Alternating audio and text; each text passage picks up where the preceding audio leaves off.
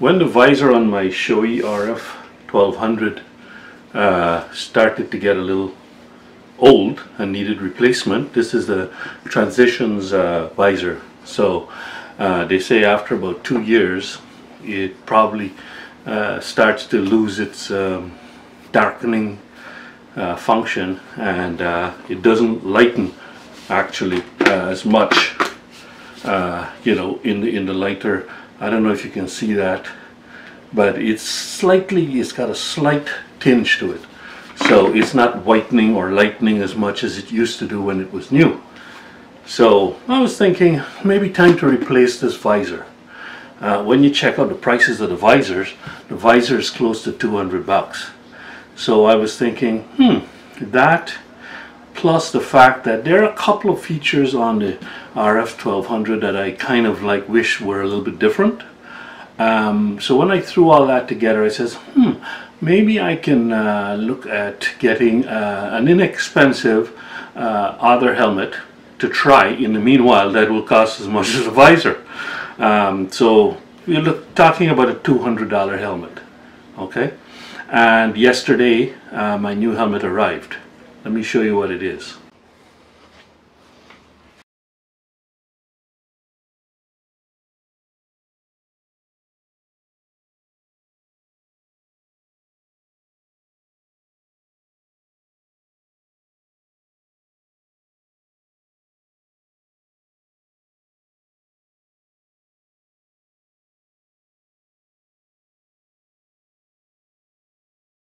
Looking at the two helmets, it appears as though the Shoei is slightly bigger than the Sedici helmet. Looking at it from the profile as well as the top views, I think that you could see, I'm not going to measure it, I think you can see that there's a slight difference there in size. Height-wise, maybe the Sedici sits a little bit taller, but hard to say. Let me measure the weight differences now. As you can see, the Shoei weighs 4 pounds even right now, but it's got a pin lock lens on the visor, and it's got this bracket here, as well as the rigging inside for my motovlogging. It's got that bracket for my packed-out packed-out bolt. So that adds to the weight a little bit. The Sedici comes in at 3 pounds 9.5 ounces. So it's a bit lighter, and by the time I add the additional pin lock lens, which is expected on Monday or so, and also my motovlogging setup, it'll bring the weight up a bit, so probably close to the RF-1200. What I'm going to do now is remove this film from the visor. I wanted to do that on the video, don't know why, but so you peel this off, and it kind of protects the visor during shipping. But don't forget also that there's also a film on the inside, this one here. So I'm going to peel that off as well. That mightn't be so easy to peel off, but once you find the edge. So pulling this off from the side, it's as easy as that, and the helmet is ready to go. As you can see, it does come with one of these breath guards here, and the breath guard is going to be more useful in winter than in summer. And so I'm going to pull this off. I think you just pull it backwards, and there's some snaps or something like that on the inside. Revzilla.com has a video on how this Sedici Strada 2 helmet is, but there's some little posts, 3 little posts in there that fit into these little holes here, and you can just pull it off. So that way, when you close this down, or when you crack it, you get some airflow straight into your face. One of the drawbacks about this helmet is it doesn't have a good detent just at the city riding position, what they call the city riding. You've got to actually move it up, you know, halfway, and hope that you're not going fast enough for the breeze to blow it down.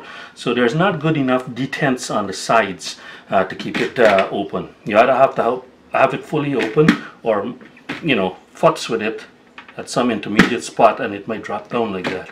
So that's one of the criticisms of this helmet. I knew that going in.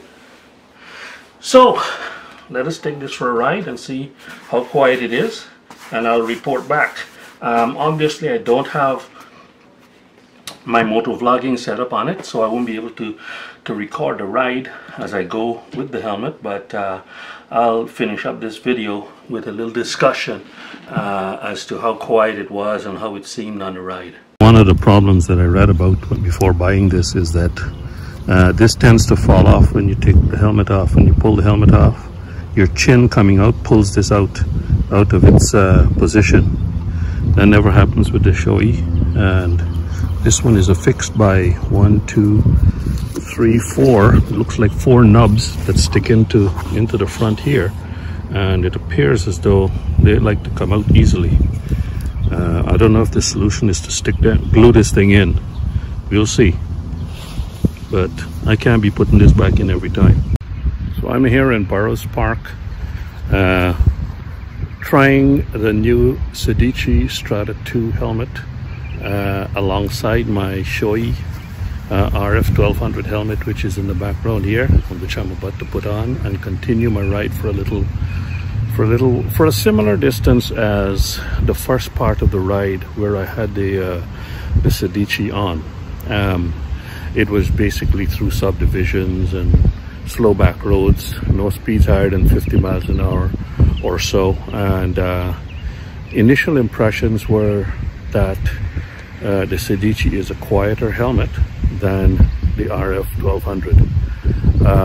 Definitely around the ears it's much quieter. It sounds as though I have additional air muffs on top of my earplugs, so the sound back there is fairly dead.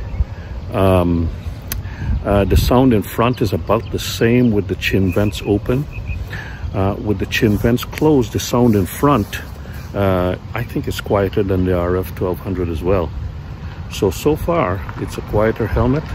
It's a smaller helmet than the RF-1200. The distance from my mouth to the chin bar here is closer on the Sedici than on the RF-1200. So if I stick my lips out, you know, purse my lips, I can touch the chin bar here, whereas it's not so easy to do that on the RF-1200. The front visor is definitely fully open or fully closed affair. There are no intermediate stops in between that'll stay in place. It'll drop down into the closed position as soon as you crack it a little bit. So be prepared for that. The sunshade, or the little visor inside, it needs to be darker, and it needs to be just a little bit bigger. The bigger part, the size of it, I'm not so worried about, because you can get accustomed to that. You just gotta tilt your head down a little bit more and look through the meat of the thing. But the thing is, it's not as dark as it could be. It could be darker, and basically when you drop it down, it does cut down on the intensity of the light reaching your eyes. It does, and it turns it blue because of the tint. So it's more blue, cooler. It's a cooler, you know, vision.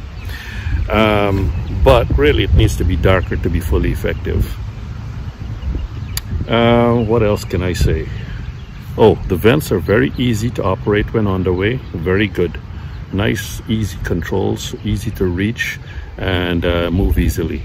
The little switch at the side that moves the lens shade up and down, that takes some getting used to find it, but once you find it, it's not too bad. The chin curtain, I think, works pretty well. It stops more air going in from the front. I think it's better than the Shoei. The Shoei chin curtain is actually a piece of junk. I'll show you in a minute. The only chin curtain that Shoei offers is this mesh. Mesh might be good in summer, but is useless in winter, number one, and number two, is useless for cutting down on wind noise.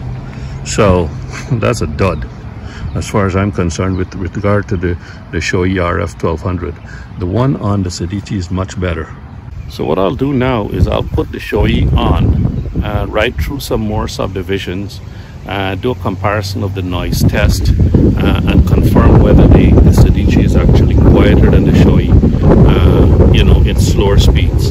And then before I get to the highway, I'm going to switch helmets again, put the Sedici back on, and see how it does at cruising speeds or touring speeds, typically around 75 to 80 miles an hour. See how noisy it is there.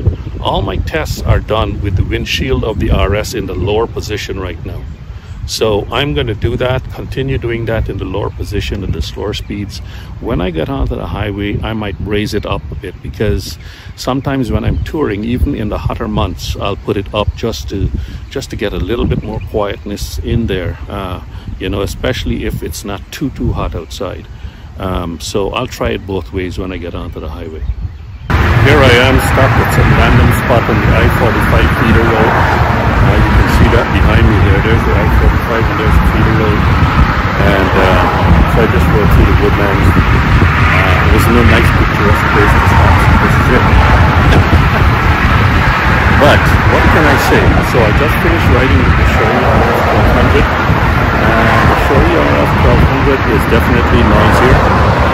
A lot of the noise is coming through the front, where that mesh chin curtain is, and also it's probably leaking around the sides, which is one of the principal reasons why I bought the new helmet with a small neck opening. So definitely I'm hearing wind by my ears, whereas with the Sedici it was muffled like back here. All the noise in the Sedici is in front. When you close the vent on the RF-1200, it makes no difference really to the noise level. It does make a big difference to the airflow, but to the noise level, not so much, because the noise is coming from here and the sides getting up to my ears. So I can definitively say, so far, I'm still riding, that the Sedici is a quieter level. I'm very pleased with that part of it. It means that when I put the music in there, I'll be able to hear my better, I'll be able to hear my paper better, so that would be good. Airflow-wise, yeah, there is no helmet on the market that's going to beat, I think, RF-1200 airflow. That thing flows so much air. I have had bugs flying through the chin vent. It really does flow a lot of air.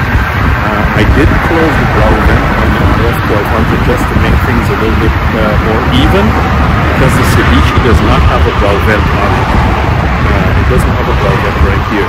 It just has these upper vents here, and the chin vent, of course, over here. So I kept the chin vent open or closed with the RF-1200, just as I did with the Sedici.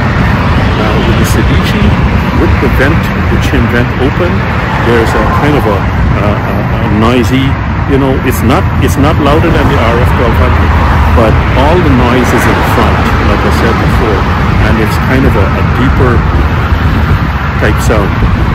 Not unpleasant, but it's just there. The minute you close it, whoop, that goes, and the sound drops off dramatically in front. So that makes it even more quiet. So in the winter time, when you've got your vents closed or at least not fully open, this is going to be pretty damn quiet. Anyway, my next step is to put the Sedici back on and go on the I-45 and do some high-speed runs and see how it performs on the high speed with the windshield of the bike in the lower position as it is right now, and then in the raised position. Home after doing my high-speed runs on the Sedici helmet. One of the things I forgot to mention was compared to the RF-1200, I think that these chin cushions are a little bit further back than the RF-1200. The RF-1200 is a little bit forward, a little bit more forward, which means I feel that if you were to get a frontal impact here, you'd be better protected in the RF-1200 because there's more padding in front by your cheeks, whereas here it's more towards the back, just very slightly, and the helmet could push back easier and contact your mouth and your chin.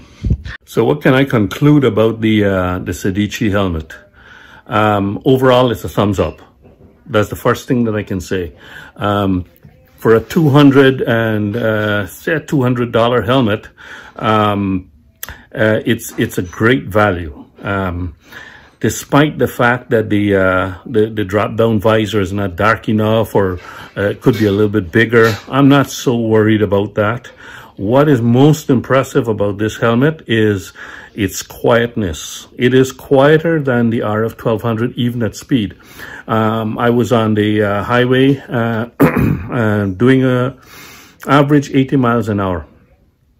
And cruising with the windshield in both the lower and the upper positions. In the lower position, there was a lot of, that's the maximum noise.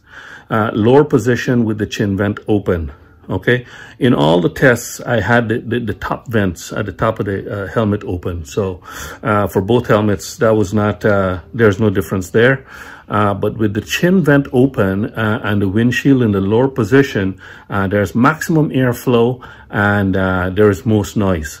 However, the noise level is no greater than with the RF-1200 in the same situation. As a matter of fact, because as I mentioned before, because the noise in the RF-1200 is more around the ears as well, it's probably noisier. But without having them on and putting a sound meter or something like that inside the helmet, you can't really tell. It's just subjective. But when I put that Sedici back on and I had it, you know, and I closed the chin vent, which you don't want to do in summer, but I closed the chin vent, very quiet. The Shoei, when I close the chin vent with the Shoei, makes no real difference to the noise. So overall, and then when, of course, I raise the windshield today in the upper position, it is quieter, you know, vent open or vent closed. It's quieter. So overall, right now, as it stands, it's a lighter helmet. It's very comfortable. I must say, when I came home, there was no pressure points anywhere. It was like the helmet was already broken in. Both helmets are extra large. And I think that this helmet has 2 shell sizes. The Shoei has 3. And in both cases, the extra large and up are the larger shell size. So this is as big as it's going to get, and it's a little bit smaller than the RF-1200. Still love my RF-1200, don't get me wrong. I mean, that was very nice and comfortable and everything when I put it on. But this other helmet is different. It's nice, it's quieter, and you know, it should work very well. It does, the colors do match my climb latitude outfit, and you know, so it kind of suggests that I should use this as my touring helmet when I wear my outfit, if aesthetics matters. Not that it does very much to me. But performance-wise, helmet is very good. The D-rings, I don't like double D-rings for the chin strap, but it's just a matter of getting back used to it again. They work fine. And I don't know what else to say. For a full review of the Sedici Strada 2 helmet, you should watch the RevZilla video. They show about pulling out all of the liners and all of that kind of stuff, which I don't have to repeat. I just wanted to give you a slightly different perspective of actual real-world usage of the helmet, especially when compared with one of the most popular and best helmets on the market right now, the Shoei RF-1200. I said that they're a good complement to one another. I wouldn't say that the Sedici is better than the RF-1200, but it is quieter and it's lighter. So those 2 factors, if they're very important to you and you don't want to spend twice as much money, you can get this helmet here. I fully endorse it. You can get this helmet, save yourself 50%, because the RF-1200 is about close to $500, whereas this one is $200. So you'll save yourself a bunch of money. So that's all for now. The next video I'll probably do is when I start fitting my motovlogging, when I fit my motovlogging setup on this. I have ordered a second helmet kit from Cardo so that I can transfer my pack top bolt from my Shoei onto this helmet as I need to. So what that will come with is it will come with the bracket, it'll come with a boom mic, and it'll also come with regular speakers. I think might be 30 something millimeter speakers as opposed to the standard 40 millimeter speakers. If the sound is not acceptable, I will probably get the optional 45 millimeter speakers, which I did a review of, and which I didn't find any better than the 40s. But maybe I'll go with that, and so that at least I have two different types of, or sizes of JBL speakers. But we'll see. That's $80 more, and that's further down the road. I don't know if I want to go into that level of expense. The mount for the camera is going to be slightly different. I can't mount it right on the chin bar of the Sedici helmet because it's got too much curvature, too much shape. So I'll have to put it off to the side and have the arm come around to the front so that I can position the camera again in front. Because I do like that vantage point. And not only that, it takes the camera out of the slipstream. I don't know if I mentioned this in a previous video, but if you have the camera like this, it gets a lot of twisting motion and it tends to want to pull the camera off. As a matter of fact, it did pull the GoPro off one time when I had it mounted at the side. So from now on, I always mount all my cameras towards the front where the slipstream goes either side, and it presses the camera, if anything, more onto the helmet. But more on that later. So that would be the next video regarding this particular helmet. That's all for now.